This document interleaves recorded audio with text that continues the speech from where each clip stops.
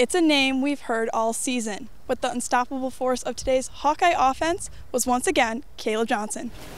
Kaleb, you did it again. In a somewhat unpredictable offense, Kaleb Johnson's ability to move the ball remains consistent. Johnson continued his touchdown streak on Saturday along with 21 carries, 3 catches, and 188 total yards. Although Hawkeye fans continue to be impressed by the running back's performance, his teammates and coaches see it from him every day during practices. And he's done some good things over the last couple of years, but the consistency right now, and not only what you see on the game field, but the way he prepares, the way he practices, he's doing a really good job. Johnson has a total of 937 yards at the midpoint of the season, making people believe that he might be a potential Heisman Trophy contender. But Johnson will have to maintain that consistency in the upcoming 6 games for that to stand true. And with the help of Johnson and this offense, Kirk Ferentz has reached his 200th win at Iowa.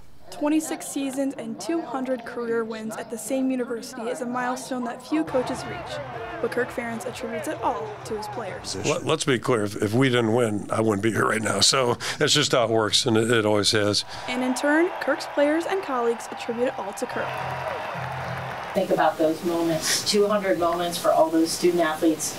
And all of us fans that have lived those. I mean, for me, it's a true honor to be a part of a team coached by Coach Ferentz, let alone just a really monumental milestone like that. Despite the major accomplishment, Ferentz is still focused on the current standings of his team. I mean, the honest answer is, like, I was really more focused on us getting 4.